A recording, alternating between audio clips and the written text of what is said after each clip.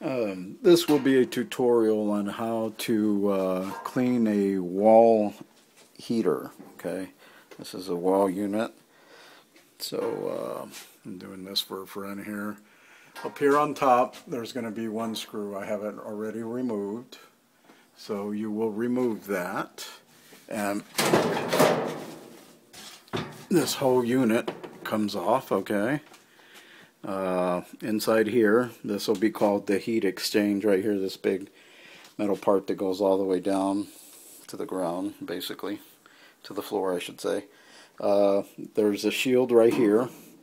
You got to be careful with this thing, this shield right here. This is very, very sharp and can cut your hand open.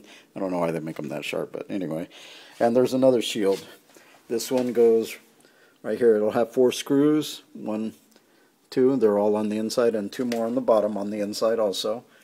This heat shield right here will come off once you unscrew this screw up here and this screw.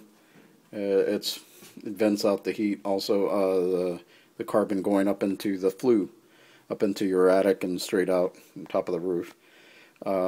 This one was real suited up, so was the heat exchange. Very just very clogged up with soot. So you can take it off, and once you remove those screws, like I said, clean it real good. Take it out and back. This part and the heat exchange, you can use a water hose on them. Clean them out real good. It will make a mess if, you know, even if it has a little. It's just black soot, so do it on the ground, grass, whatever. You know, it's wherever you want to clean it. So once you do that, let it dry. Bring it, assemble it back in reverse order. You're going to put this part, slide it back up. Then the heat exchange goes right inside. If you can see right here, it just slides right into that little cup right there.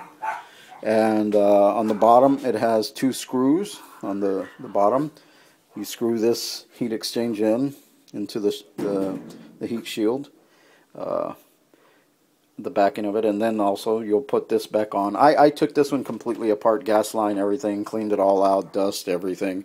Once I had this part that goes into the flue removed, I put a vacuum cleaner right up in here, and with a wire brush,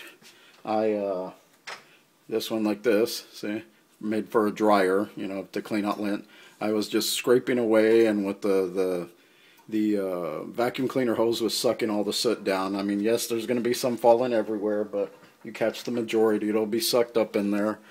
Scrape as high as you can. Now, if your flue inside your attic leading up to your roof is real clogged up also, you might want to go buy some new ones. They're not that expensive, and it'll be a lot cheaper than telling somebody, some heating company telling you that they're going to charge you $3,000-$4,000 to replace it. It'll run you $100 or so. You know, you'll attach it to the vent in your attic. If you have to replace it and it goes beyond that, well, you might want to call a contractor if you don't know what you're doing. But basically, they're just hollow tubes stacked up. You know, it'll vent out carbon. And anyway, like I said, this one from here on was clogged. I went in the attic. It was fairly decent, so it's didn't need to be replaced. But this part was definitely very clogged up. I mean, so I cleaned it out. Like I said, reassemble it in reverse order. If you don't remember where all these wires go on the bottom, take a picture. I knew where they went, so I took the gas hose off, cleaned it out, made sure it was running properly, cleaned it all up, lit the pilot again, as you can see right there. It starts right up, and that's that. That'll save you a ton of money. And don't forget to clean the cover of the heater when you put it, before you put it back on. Enjoy working on your own home. Save money. Goodbye.